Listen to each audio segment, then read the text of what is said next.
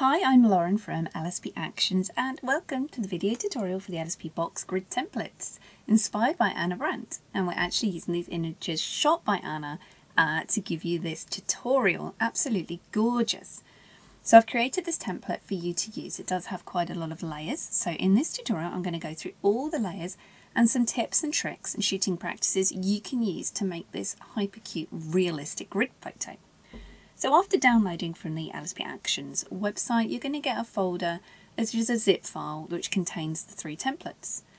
You can right click and choose Extract All on Windows, and on a Mac you can use Archive Utility. Photoshop isn't good at reading zipped files. It just isn't. It might come up with no parser or file format can be found. If it does that, it means you haven't unzipped and extracted. So it's really important to make sure you extract before using. So I'm going to go ahead and open all of these up into Photoshop to show you them.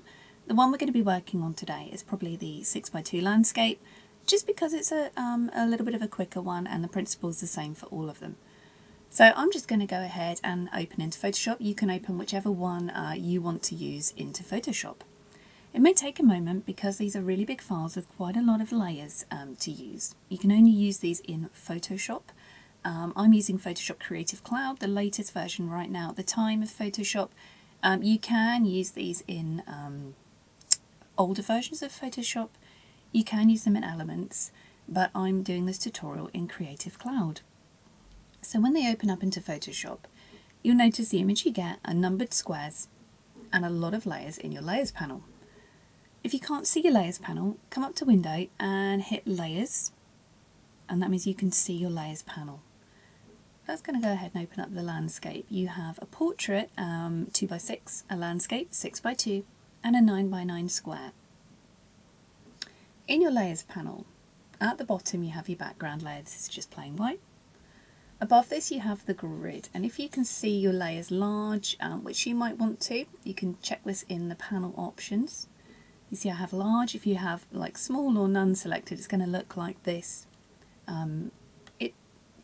Whatever takes your fancy. I much prefer to be able to physically see what's going on with these layers. So each layer has a layer mask. The layer mask is a black or a white rectangle or box clipped to the layer. Black means hide, a little bit like a lotto scratch card. Black means hidden, and white means show. For example, this layer here is all on show right now. This one, paint shadow, is all hidden, and the grid only have the squares on show relating to that particular grid, so it makes it easier for you to edit. Let's go on over to one of these already done by Anna Brandt. You can see here we've clipped the images in. I'm going to show you how to do this so we can turn these ones on or off, and we've adjusted the layer masks. You can also paint and edit and adapt. I'm going to show you how to do this. So you use clipping masks for these. It's really simple. I'm going to show you how. Above this you have this interesting layer here, grid selection if needed. This is set to a 0% flow. It doesn't actually show, but what you can do with this is Control or Command on your keyboard and click, and it makes a selection.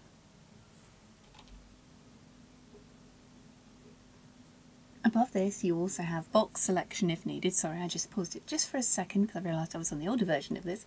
You also have box selection if needed, so you can Control or Command right click on this one and it will select the boxes for you. And this you might need for your masking, so it just creates that handy selection for you.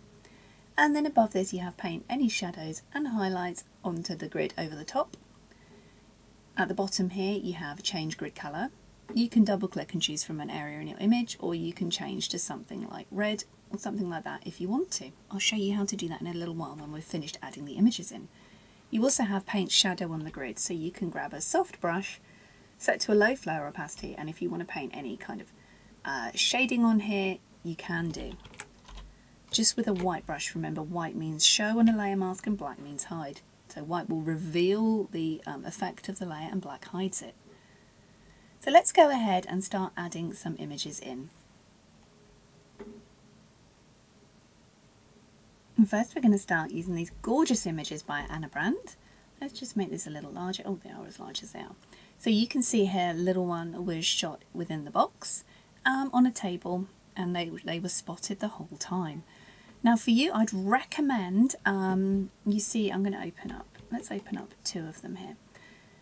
Now if you can shoot dead on, like straight onto the image, a little bit more like this one, or even, you know, even more so. So pop your camera on some books, pop it on a tripod, put it on anything that you can kind of angle that camera around, get it set up.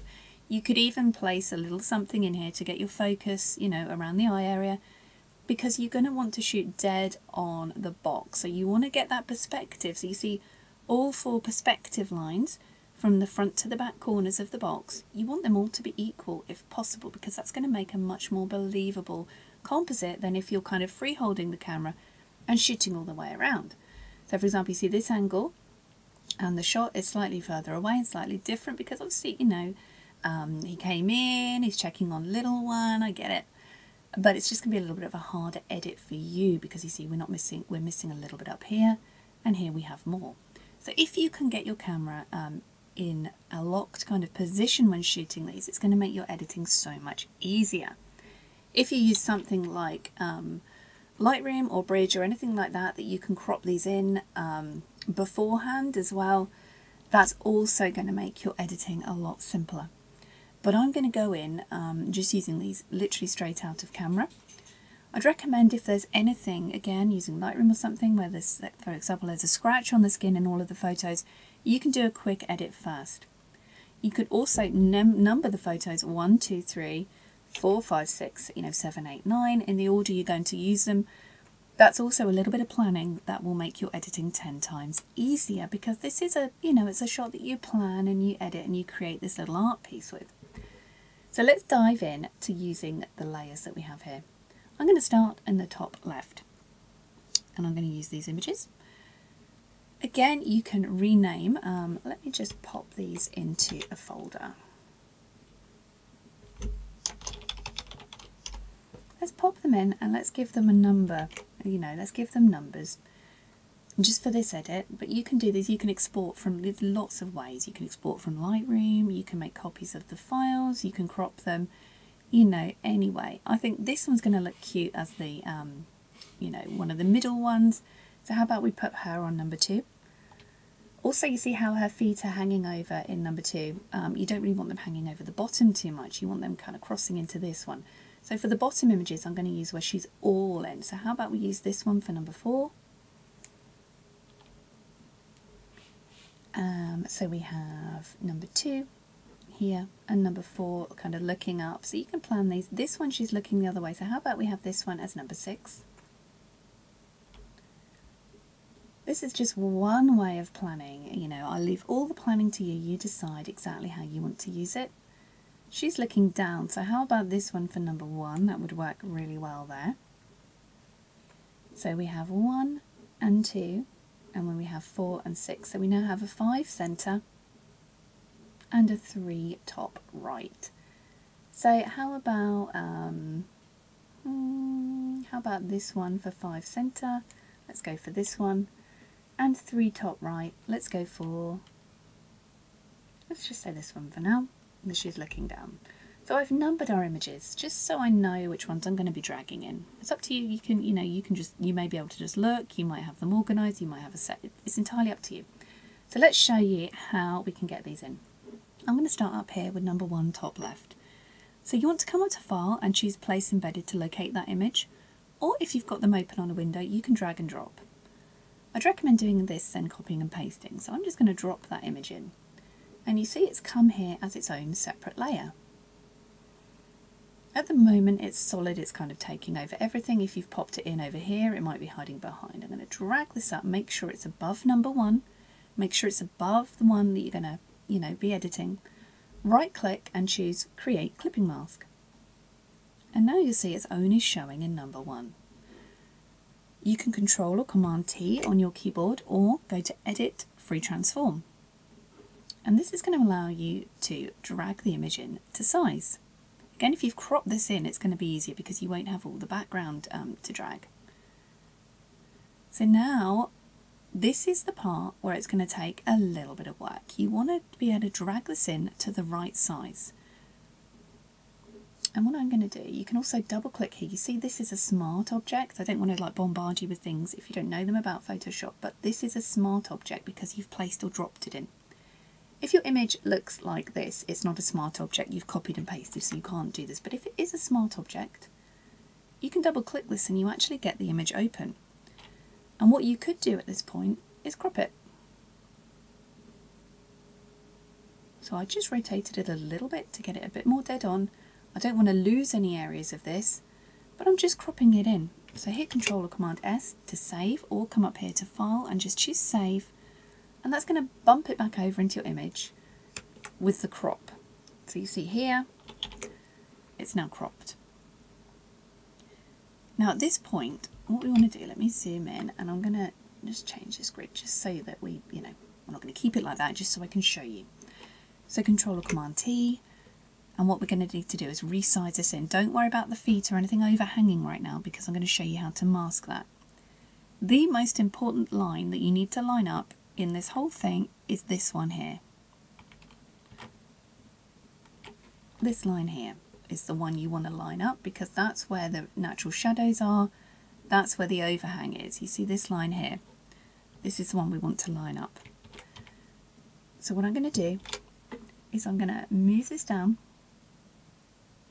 We're going to do a lot of moving and bringing it up here. I'm looking at the corners right now. I don't want any of the front face of the box showing, just the inside. So I'm just going to drag these corners out best as we can and make sure that front line is lining up. Now we come to the next part of transforming. If you shot the box dead on, gold star for you, it means this part's going to be easier.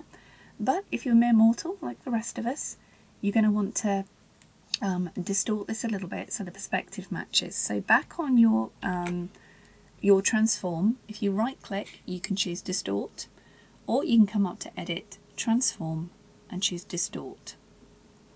And what you can do now, you can slightly drag these corners out a little bit. Can you see we're kind of distorting everything? Because we're looking at this join point here. We don't want to have the front face of the box in.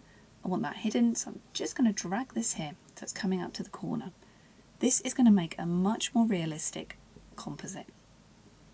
And again, down here, I'm looking at that line that I want to connect up, and the same here. And once you've done this, you're going to want to go back to these four corners and tweak, because distorting might well, move all of those corners around. This part is important. Please don't skip this part, don't rush it. This is the thing that's going to make or break your image. So do spend that time. Pop a little bit of music on, stick your latest Netflix crime thriller on in the background, just anything you can do to get through, but please concentrate on this part. Take your time with it. If you're new to this, it is something that will get easier as you go along. But the thing I'm making sure with moving this around is that that line is adding up as best we can with the bottom of the fake grid here. And when you're done, hit enter. So she is now kind of within the grid. But what we want to do now is make a selection so we can get these feet and things hanging over. If you're in Photoshop Creative Cloud, you can come up to select and choose subject. I can guarantee it won't be perfect. If it is, then good. But, if not, it gives you a good starting point. Now's the point where we need to start editing the mask. The mask is here where it says number 1 top left or top center. So you click on the black box, not the grey box. It needs to be the black box. Click on the back box. And what you're going to want to do is grab a brush, set to white, ignore me, and we're going to paint over this so that it starts showing over the layer. And you can see here now on the layer mask, what's happened is we've added to that white selection, so it's also showing the cutout. Recommend at this point you zoom in with a small hard brush set to black or white, because black means hide. And you see I'm just using the black brush to paint away any dodgy masking. Photoshop is amazing. There's only so much it can do. It might mask perfectly, it might not. You only really need to do this if you've got overhanging bits. If it's one of the images where your little one is, or your subjects are well within the box, then that's not so much of a problem, because you don't need to edit the front. This is only if you've got little feet overhanging or things like that. If you're used to using Photoshop, this will make sense to you. if you're newer at Photoshop, then I'm really hoping that this is useful for you when it comes forward to, you know, masking other subjects in the future, because this is really handy stuff to know. So I'm just coming in around these toes, just making sure the cutout is good. I'm holding shift on the mask. When you hold shift and click, it removes the mask for a minute there, so we can just see. Remember, white means show, so I could be painting in, you know, the actual thing there, and black means hide. You can switch between black and white on your keyboard using the X key if you want to, or you can just come over here and switch if you're not so used to using keyboard shortcuts. Keyboard shortcuts are great. There is actually a keyboard shortcut freebie over on the LSP Actions website if you want it. So now I made these blue. What I'm going to do, I'm actually now going to double click the change grid color layer and use the color picker to choose an area of the box. You want somewhere a little highlighted, and this is going to help adapt the box to your white balance. So now we have quite a realistic box front going on there. Please do pause and skip back on this video at any point if you need to. Now something else we have is here, paint shadow on grid. This is where you're going to add shading under your subject. So I'm going to grab the brush, set to white, on a low flow or a low opacity, make sure it's nice and soft. And here we're going to add some shading in. So the light in this image is coming from camera left. You can see here there's a bit of shadow here, there's shadow underneath, and we want to match that to make it look like she's really overhanging the box. So I'm just going to grab this brush, set to white, I'm just going to lightly bring some shadow in here.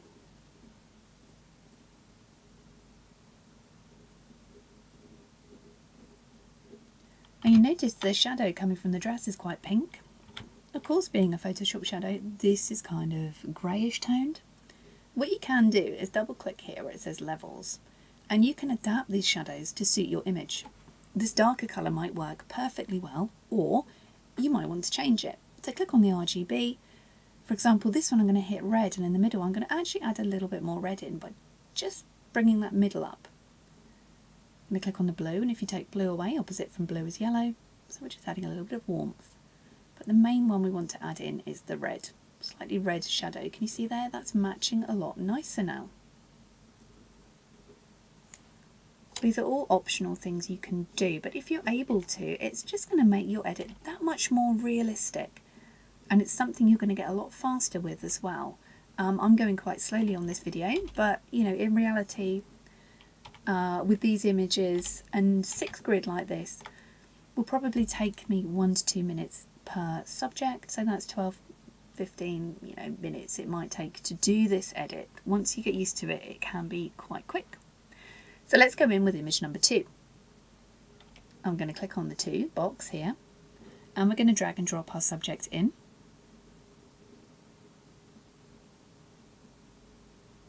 And there they are, dragged in.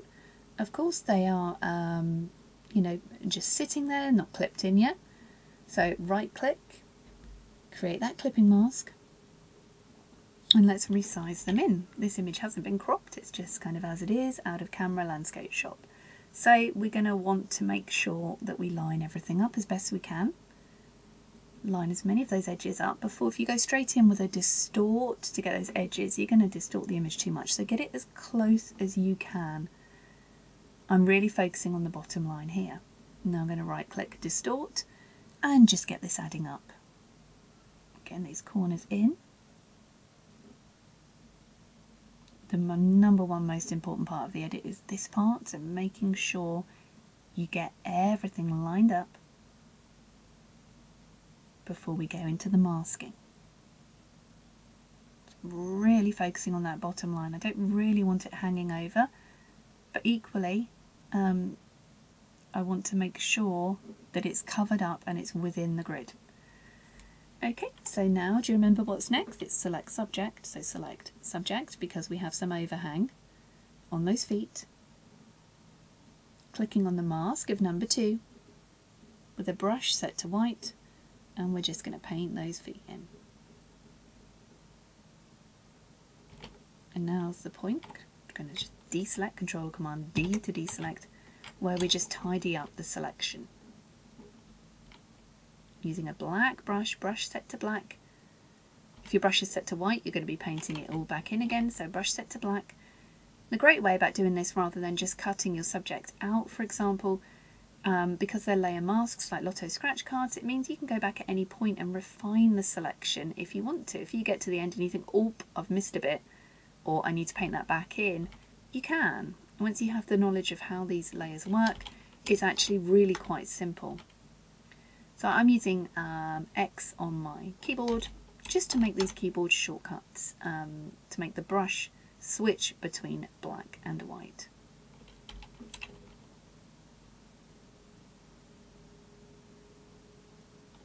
Because if at any point you make a mistake, you can hit X, or you can switch over here and you can just paint it back in again. Completely non-destructive. Layer mask is one of those things that once you start, it's something that kind of changes your Photoshop editing, really. It's amazing. So I'm just making sure that I'm not missing any little bits here from those feet.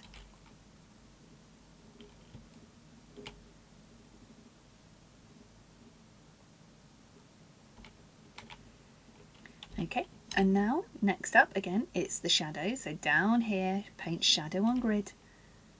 Going to grab a nice soft brush with a low flow or opacity. You could leave shadows till right at the end if you wanted to. I'm just kind of going as we go, and just paint really gently, dabbing in a little bit of shadow there, following the natural shadow of our image. So there we go, that's image number 2 popped in. Let's go for image number 3. So I'm going to click on 3, top right, drag and drop, or file, place embedded, right click, create a clipping mask, so it clips it in. You see the little clippy here, the little clippy arrow into that layer. Free transform, get this into position very as best we can. Before we go into the distortion, making sure that edge is as lined up as I can get it. Right click, distort.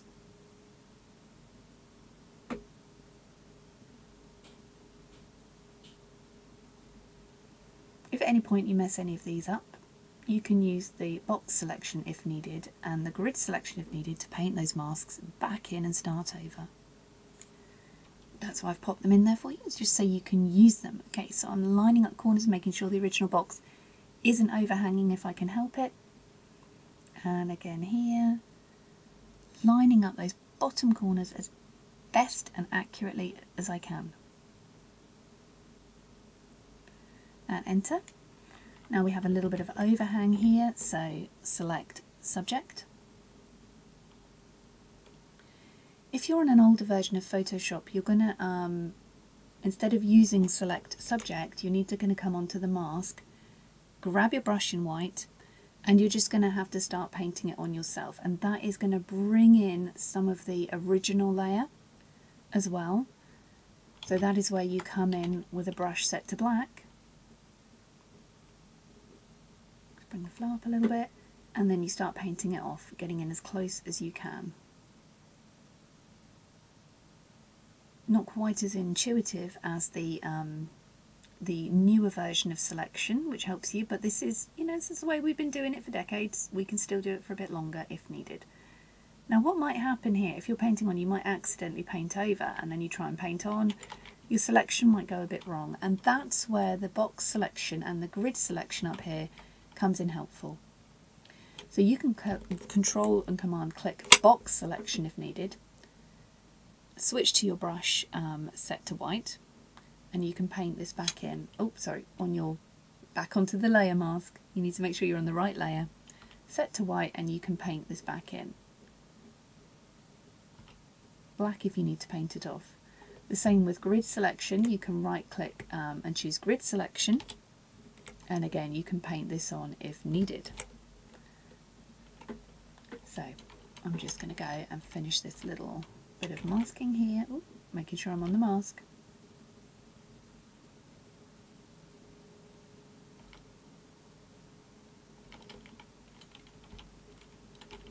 I'm going to need that box selection again, so control or command click the box selection, and that means with a white brush I can just paint it back in. So if you accidentally went like this, because you've got your box selection on, you can paint it in again. If you're not used to Photoshop, it can be a little bit manual, a little bit tricky, but I promise you you'll get there. These layers are helpful. So down onto the shadows, nice soft brush, nice big soft brush, just paint a little bit of shadow on there. If you paint too much shadow, you can switch to a black brush and paint it off. Completely non-destructive again. And the shadows is also something you can refine when you're finished if you wanted to. I'm trying to zoom out. So now we have images 4, 5 and 6 to do. At this point, if you're going and it's going well, you could save as a copy. So save as a copy and give it your client name grid. But at any point, if you record over the original, that's fine. You can just simply go back into your account in LSP and re-download the fresh version again for free. So let's bring in image number 4. Drag and drop.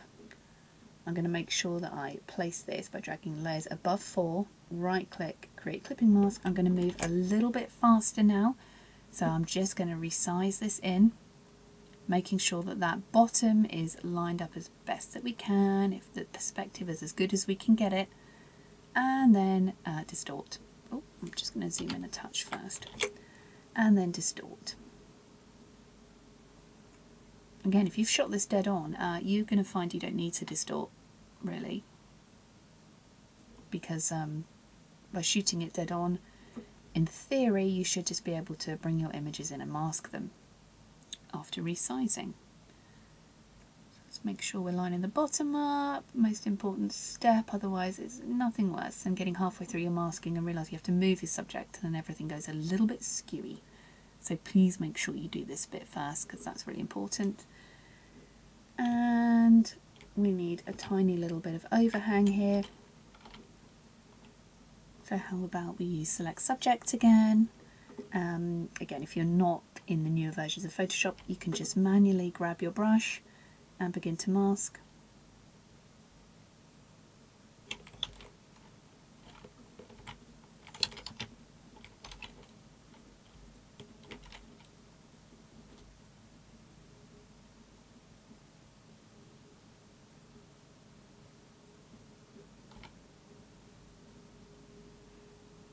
So I might need to use that grid selection. What you can do at this stage is use the right click the grid selection when you're masking, and that's going to make it all so much neater and faster. Just remembering to use the selections that are kind of there for you.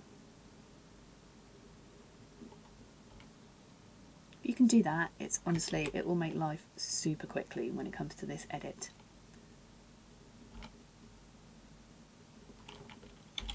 A little bit of shadow coming in. Okay, let's pop in image number 5. I'm going to go even faster now. So image 5, we're just going to drop in, not in the right place, so I'm just dragging up, right click, clipping mask, Control or Command T to resize that one in. I'm going to make sure that the bottom line is as straight and even as we can get it.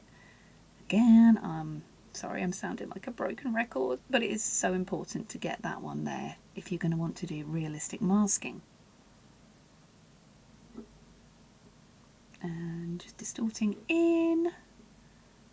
Probably the most part that requires the most concentration out of this is this bit here. Okay, and we're just going to add a little bit of masking. I'm going to Control or Command the grid selection, click on the number 5 mask. It's just going to make life easier for me when it comes to editing this one, masking it in. Or you can use select subject. I'm trying to show you lots of different methods in Photoshop here.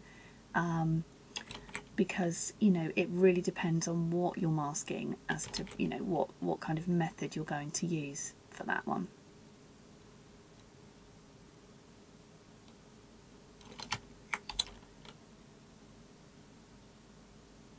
So I'm just masking in here. Theory could leave some of these original shadows because we've lined the box up really nicely. So you can also do that as well. If the colour's great, if it's a plain white box, use your own judgment there. As much of an original image as you can bring in you're always going to get that more realistic look if you can. Just doing that. A little bit of shading, a little bit of shadows.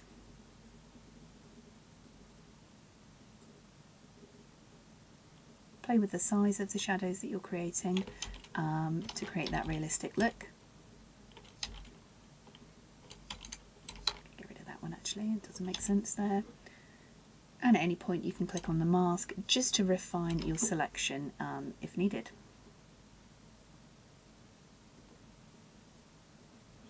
And you can use the grid selection, just Control or Command, click the grid or the box selection just to help you when it comes to masking. Okay, and number 6, coming in for number 6, last one. Let's go number 6, drag and drop. And make sure it's above number 6 down here. If at any point you accidentally release a clipping mask, so number 5, I put it in the wrong place, I was still there, you can just right click, create the clipping mask again. And I'm going to do the same for number 6. Let's just get her into position. Zoom in a little bit. Just get her into that good position there.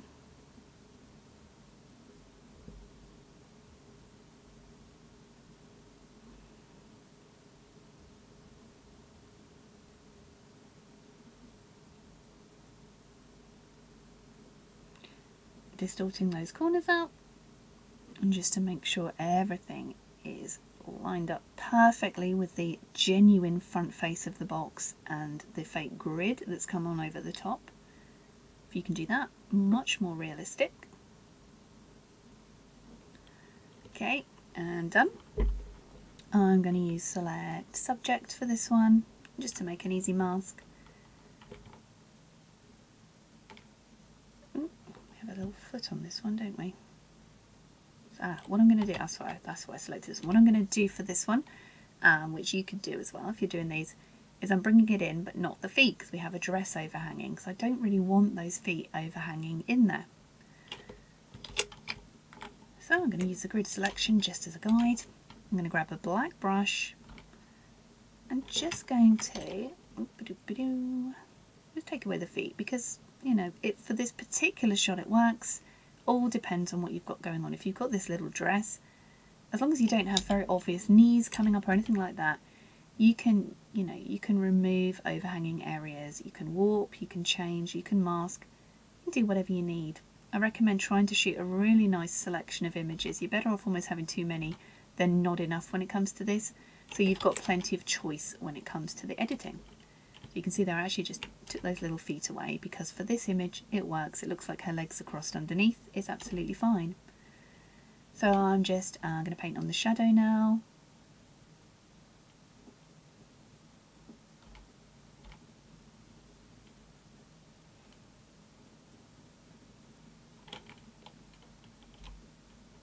And there we go. I think we're done.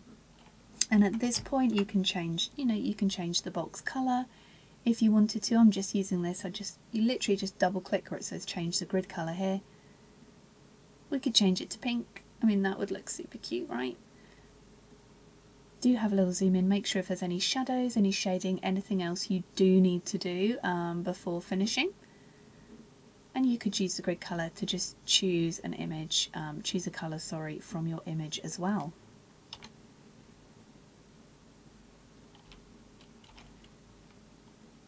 Up here you have paint, shadows and highlights over the grid. You can drop this down. You have highlight grid paint and shadow grid paint. So if your light is quite harsh, oops, I'm just going to take the flow down. We want this nice and smooth. So I'm on the highlight grid paint. You could be painting some highlights here. So think the light's come from this direction. Where would it be naturally hitting on your grid? And the same with the shadows. Where would the shadows be naturally hitting on your grid? Just bear in mind they will come over the top of your subject, so you can use the X to change to black, or you can click and you can take them off any areas you don't want. That's just a handy little extra to just paint a little bit of shading onto your grid. Shadow paint, just notice there's a rogue bit there, I'm just going to take that off. And there we go, and then you can go ahead and save. It's a little bit of a long edit, this one.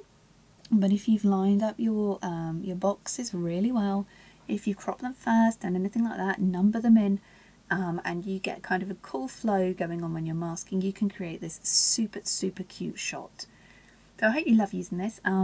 Please tag me in this over at LSP Action. I'd love to see what you're doing with this one. If at any point you get frustrated, just breathe, skip back, undo, hit the undo key if you need to, and try again. You will get there and you will be able to create this really beautiful shot. I absolutely love it.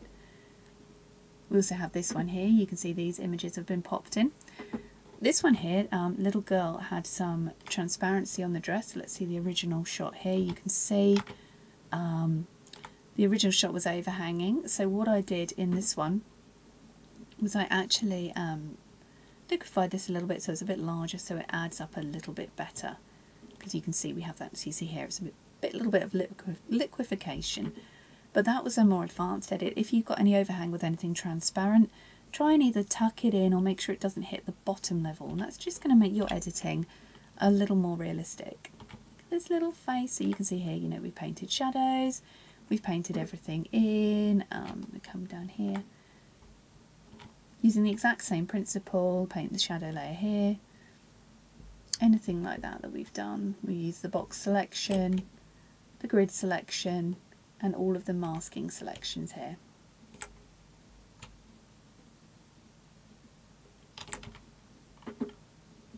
And the same principle goes for this. You've got the exact same layers in the 9, you've got the same layers in the portrait, exactly the same, it works in the same way. So I can't wait to see what you do with this, can't wait to see your little box creations. These are so super cute, really amazing for your clients. Any point in the tutorial get stuck, please just rewind it, pause for a minute, hit the undo key, it'll be fine, I promise you. I'm Lauren, thanks for watching.